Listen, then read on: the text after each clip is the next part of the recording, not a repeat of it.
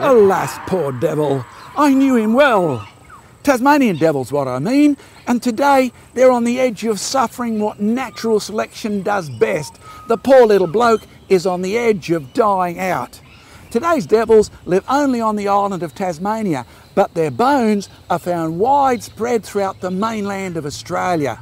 Oh, and their fossils tell us some of them used to be huge. But more of that later. I'm John Mackay. Join me as we travel the globe looking at Darwin's evolution of very unnatural selection. Oh, and also we'll interview some well-published scientists who firmly believe the world was created, and the evidence proves it.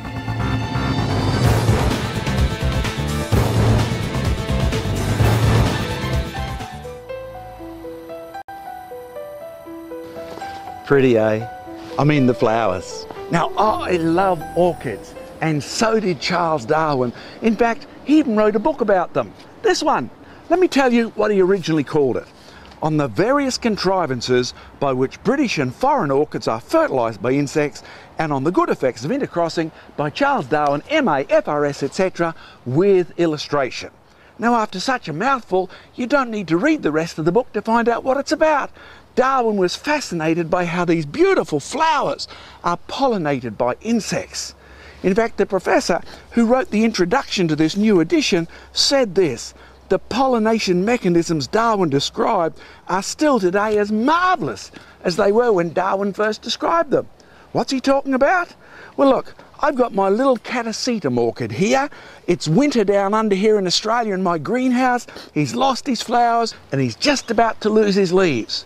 Now, when Darwin told his friend and supporter Huxley about how this plant is pollinated, Huxley replied, "Do you really think I can believe all that?"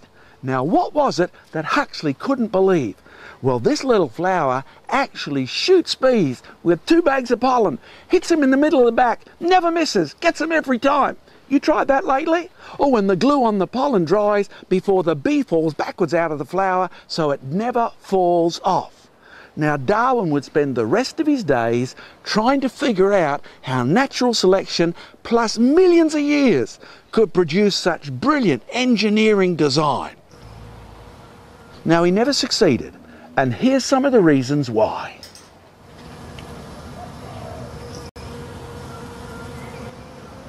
Nothing in the living world works in isolation. Everywhere we look, we see living things working together in functioning systems. Now, take an example that everyone knows about: flowers and insects. Flowers have fragrant petals, they attract insects with their colour, they provide nectar for the insects to drink, and the insects come and collect the pollen, take it away to another flower. That is a good functioning system. Now, think of an example like water lilies. They're one of my favourite flowers. According to evolutionary theory, water lilies used to be seaweed that moved onto land and didn't like it, so they moved back into the water.